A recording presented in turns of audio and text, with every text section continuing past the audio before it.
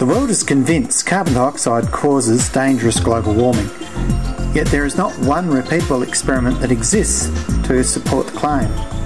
Up to 2003, the world had been shown the following graph.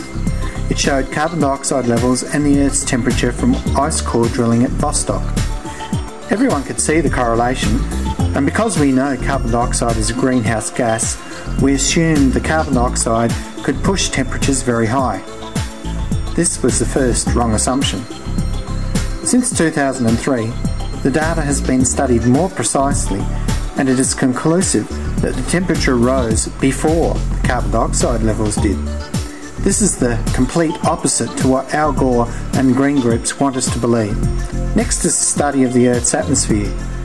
If the greenhouse effect is to blame for global warming, then this is the expected temperatures we should find in the atmosphere. It is a greenhouse signature.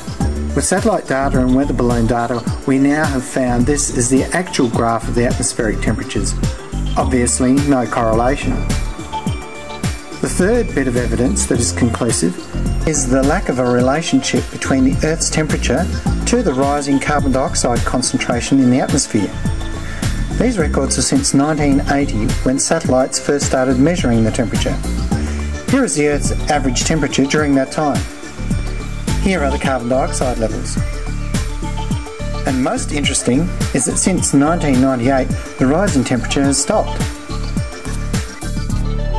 In all three analyses, it is conclusive carbon dioxide is not associated with dangerous global warming.